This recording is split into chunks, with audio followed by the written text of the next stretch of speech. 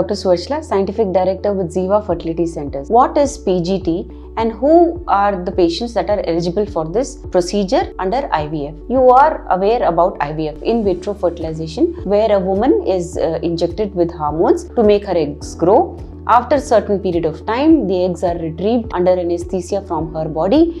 They are either mixed or injected with her husband's or partner's sperms.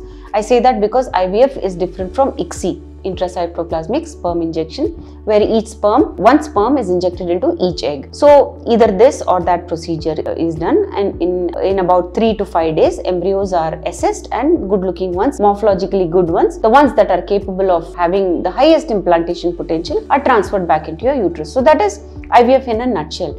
But in this case, many times IVF also results in failure, or there could be some indications that ask for more treatment options than just IVF. Let's look at those indications. It could be that you've had previous miscarriages.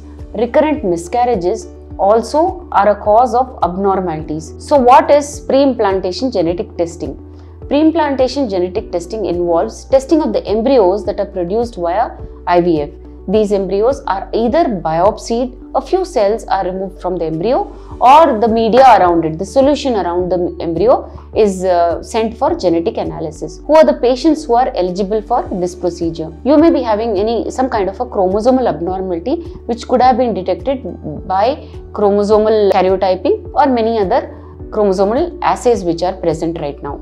Or you could have had previous recurrent miscarriages, 2 or 3 or more than that miscarriages also qualify you for a pre-implantation genetic testing through an IVF. You may have had a previous abnormal child, which is why also you can opt for PGT, pre-implantation genetic testing.